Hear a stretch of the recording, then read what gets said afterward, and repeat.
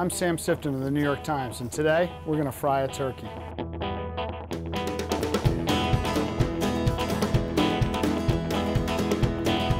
Just looking on YouTube, you'll see countless videos of people doing it wrong. That is to say, burning their homes down or scalding their feet with peanut oil. It's pretty easy to do it safely, though. We're on a level surface, that helps. I'm wearing shoes, and I'm gonna be careful putting the bird in. That's really all you have to do. Before anything happens, take your turkey and put it in an empty pot in your kitchen and fill the pot with water until it just comes over the top of the turkey. Remove the turkey. See where the water level is? That's how much oil you want in the pot. All right, we're gonna fry a turkey.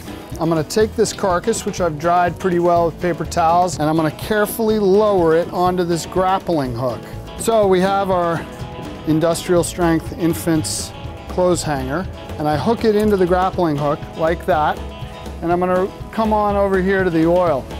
We've got about a little north of 350 degrees there, and we lower it, and here he goes. Wait for the sizzle, wait for it.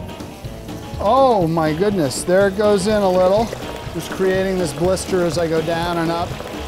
I switched hands there, that's called the left hand switch. I'm coming up.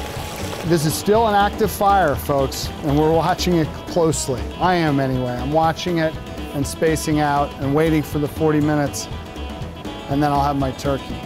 Moment of truth.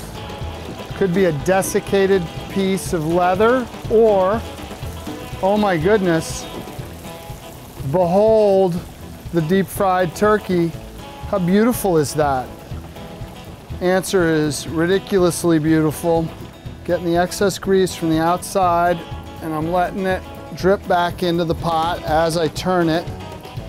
I'm gonna just swing it up here and onto my cutting board right here.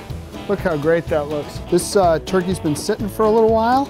The juices are back in them. Holy cow, this is looking pretty delicious.